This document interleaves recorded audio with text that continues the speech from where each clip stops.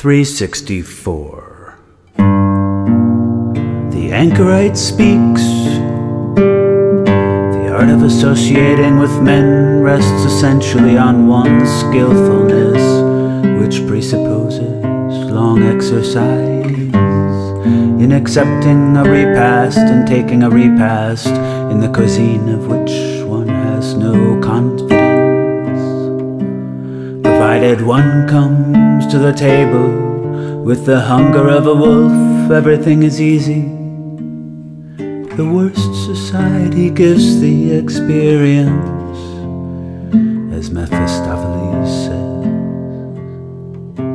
But one has not always this wolf's hunger when one needs it. Alas, how difficult are our fellow men to digest. First principle, to stake one's courage as in a misfortune, to seize boldly, to admire oneself at the same time, to take one's repugnance between one's teeth, to cram down one's disgust. Second principle, to improve one's fellow man by praise, for example, so that he may begin to sweat out his self-complacency, or to seize a tuft of his good or interesting qualities and pull at it till one gets his whole virtue out and can put him under the folds of it. Third principle, self-hypnotism, to fix one's eye on the object of one's intercourse as on a glass knob, until ceasing to feel pleasure or pain thereat, one falls asleep unobserved, becomes rigid, and acquires a fixed pose. A household recipe used in married life and in friendship, well tested and prized as indispensable, yet not scientifically formulated. Its proper name is patience.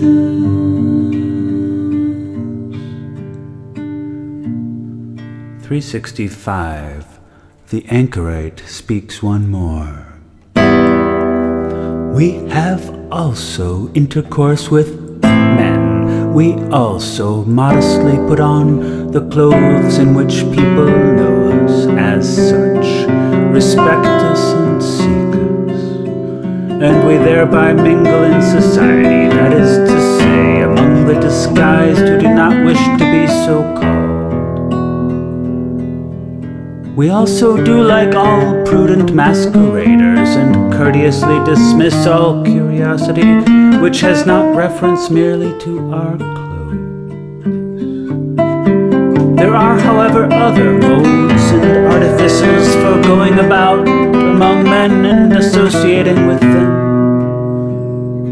For example, as a ghost, which is very advisable when one wants to scare them and get rid of them easily. An example, a person grasps at us and is unable to seize us. That frightens him, or we enter by a closed door, or when the lights are extinguished, or after we are dead. The latter is the artifice of posthumous men par excellence. What? Said such a one once impatiently. Do you think we should delight in enduring this strangeness, coldness, death, stillness about us, all this subterranean, hidden, dim, undiscovered solitude which is called life with us, and might just as well be called death if we were not conscious of what will arise out of us, and that only after our death shall we attain unto our life and become living, very living, we posthumous men.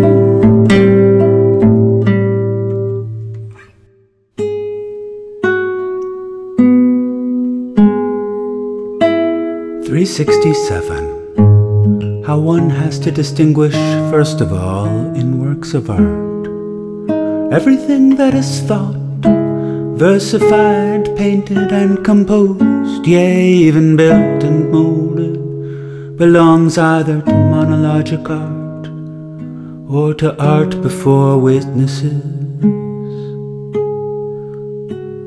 Under the latter, there is also to be included the apparently monologic art, which involves the belief in God, the whole lyric of prayer.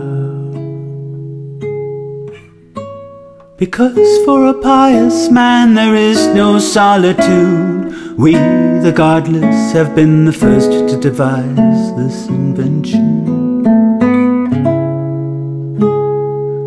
I know of no profounder distinction in all the perspective of the artist than this. Whether he looks at his growing work of art, at himself, with the eye of a witness, or whether he has forgotten the word, as is the essential thing in all monologic art, it rests on forgetting. It is the music of forgetting.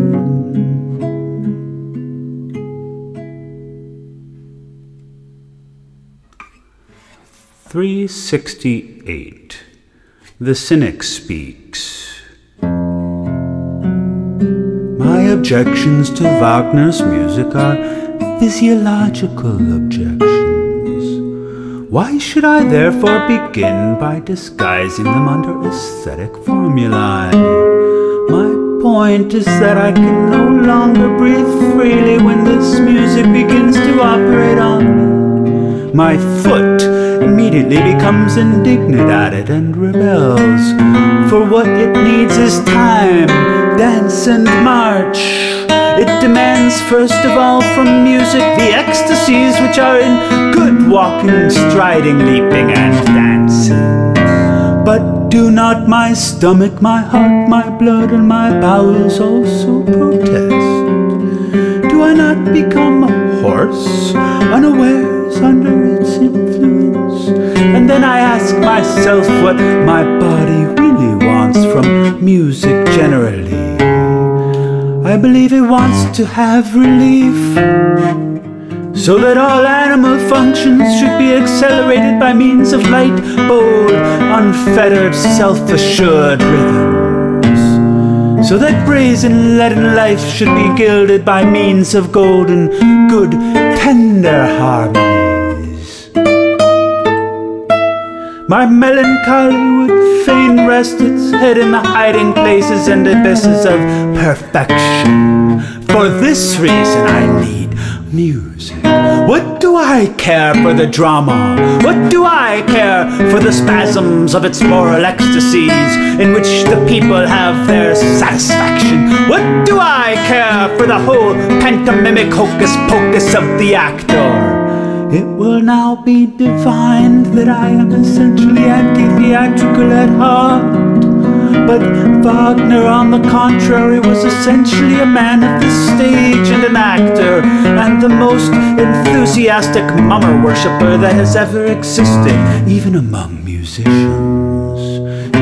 And let it be said in passing that if Wagner's theory was that drama is the object, and music is only the means to it, his practice, on the contrary, from beginning to end, has been to the effect that attitude is the object, drama and even music can never be anything else but means to this. Music as a means of elucidating, strengthening, and intensifying dramatic poses, and the actor's appeal to the senses, and Wagnerian drama only an opportunity for a number of dramatic attitudes. Wagner possessed, along with all other instincts, the dictatorial instinct of a great actor in all and everything, and as has been said also as a musician. I once made this clear with some trouble to a thoroughgoing Wagnerian, and I had reasons for adding, do be a little more honest with yourself. We are not now in the theater, In the theater we are only honest in the mass. As individuals we lie, we belie even ourselves. We leave ourselves at home when we go to the theater. We there renounce the right to our own tongue and choice, to our taste, and even to our courage, as we possess it and practice it within our own four walls in relation to God and man. No one takes his finest taste in art into the theater with him, not even the artist who works for the theater. There one is people, public, herd, woman, Pharisee, voting animal, Democrat, neighbor, and fellow creature. There even the most personal conscience succumbs to the leveling charm of the great multitude. There stupidity operates as wantonness and contagion. There the neighbor rules. There one becomes a neighbor. I have forgotten to mention what my enlightened Wagnerian answered to my physiological objections. So the fact is that you really are not healthy enough for our music.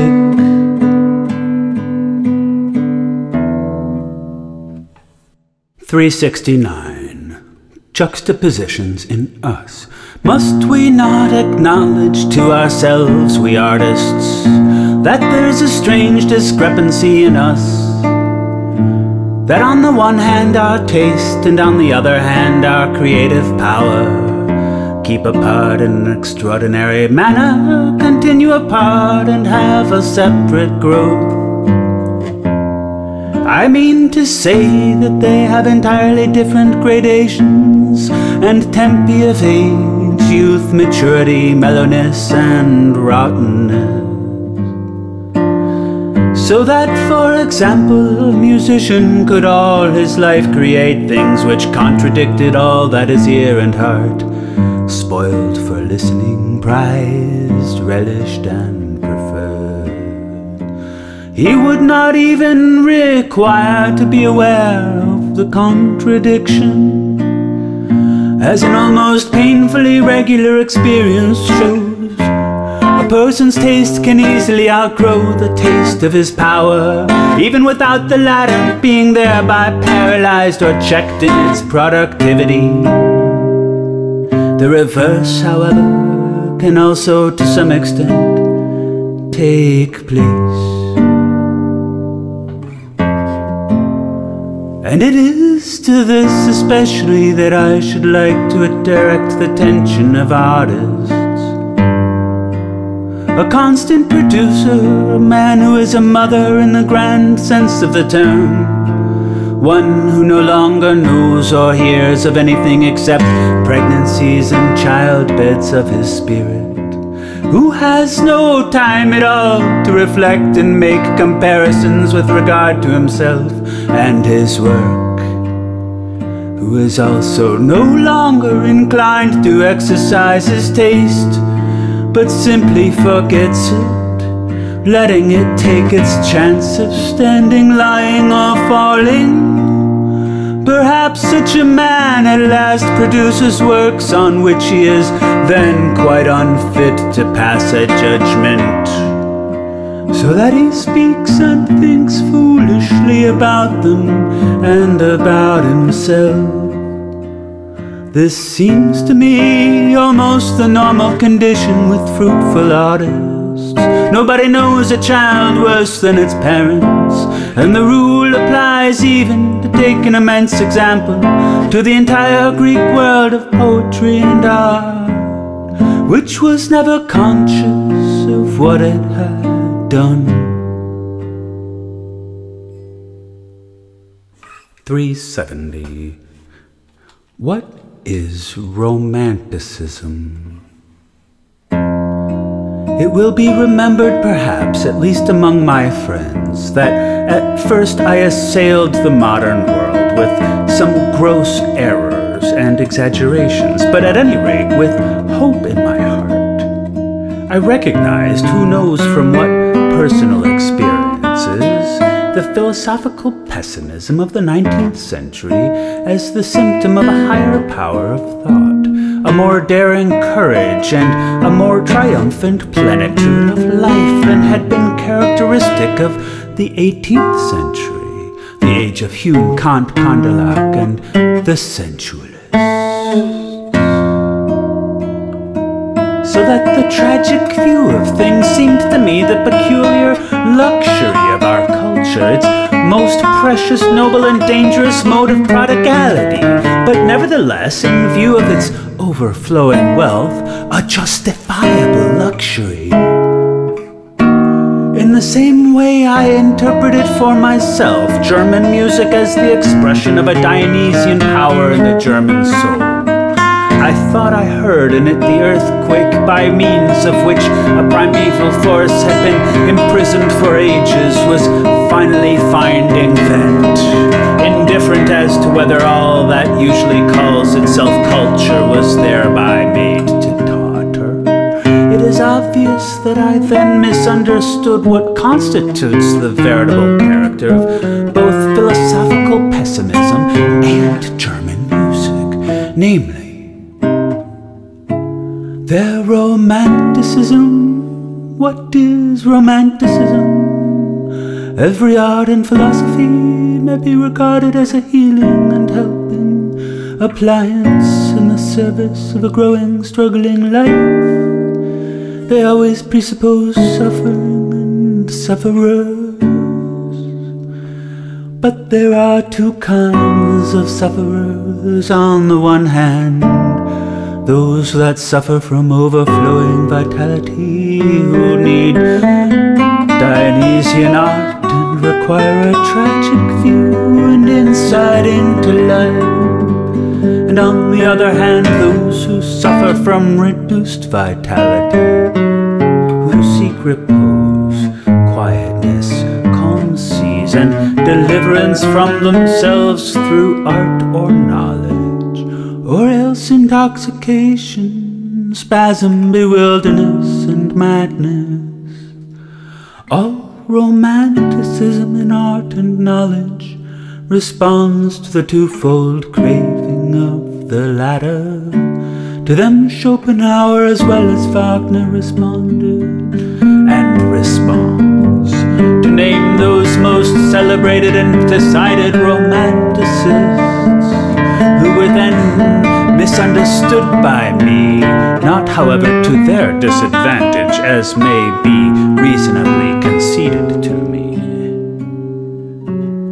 Their being richest in overflowing vitality, the Dionysian god and man, may not only allow himself the spectacle of the horrible and questionable, but even the fearful deed itself, and all the luxury of destruction, disorganization, and negation. With him, evil, senselessness, and ugliness seem as it were licensed in consequence of the overflowing plenitude of procreative, fructifying power, which can convert every desert into a luxuriant orchard. Conversely, the greatest sufferer, the man poorest in vitality, would have most need of mildness, peace, and kindliness in thought and action. He would need, if possible, a God who is specially the God of the sick, a Savior.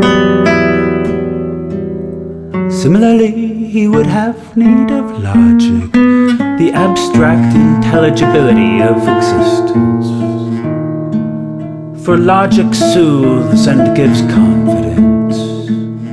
In short, he would need a certain warm, fear-dispelling narrowness and imprisonment within optimistic horizons. In this manner, I gradually began to understand Epicurus, the opposite of a Dionysian pessimist. In a similar manner, also the Christian, who in fact is only a type of Epicurean and like him essentially a romanticist. And And my vision has always become keener in tracing that most difficult and insidious of all forms of retrospective inference, which most mistakes have been made. The inference from the work to its author, from the deed to its doer, from the ideal to man who needs it, from every mode of thinking and valuing to the imperative want behind it. In regard to all aesthetic values, I now avail myself of this radical distinction. I ask in every single case, has hunger or superfluity become creative here? At the outset, another distinction might seem to recommend itself more. It is far more conspicuous, namely, to have in view whether the desire for rigidity, for perpetuation, for being is the cause of the creating, or the desire for destruction, for change, for the new, for the future, for becoming. But when looked at more carefully, both these kinds of desire prove themselves ambiguous, and are explicable precisely according to the before-mentioned and, as it seems to me, rightly preferred scheme. The desire for destruction, change, and becoming may be the expression of overflowing power, pregnant with futurity. My terminus for this is, of course, the word Dionysian. But it may also be the hatred of the ill-constituted, destitute, and unfortunate, which destroys and much destroy, because the enduring, yea, for all that endures, in fact all being, excites and provokes it. To understand this emotion, we have but to look closely at our anarchists. The will to perpetuation requires equally a double interpretation. It may on the one hand proceed from gratitude and love. Art of this origin will always be an art of apotheosis, perhaps dithyrambic, as with Rubens, mocking divinely, as with Hafiz, or clear and kind-hearted, as with Goethe, spreading a Homeric brightness and glory over everything. In this case I speak of Apollonian art. It may also be, however, the tyrannical will of a sorely suffering, struggling, or tortured being, who would like to stamp his most personal, individual, and narrow characteristics, the very idiosyncrasy of his suffering, as an obligatory law and constraint on others, who, as it were, takes revenge on all things, in that he imprints, enforces, and brands his image, the image of his torture, upon them. The latter is romantic pessimism in its most extreme form, whether it be as Schopenhauerian will philosophy or as Wagnerian music. Romantic pessimism, the last great event in the destiny of our civilization. That there may be quite a different kind of pessimism, a classical pessimism. This presentiment and vision belongs to me as something inseparable from me, as my proprium and ipsissimum. Only that the word classical is repugnant to my ears. It has become far too worn, too indefinite and distinguishable. I call that pessimism of the future, for it is coming. I see it coming. Dionysian pessimism.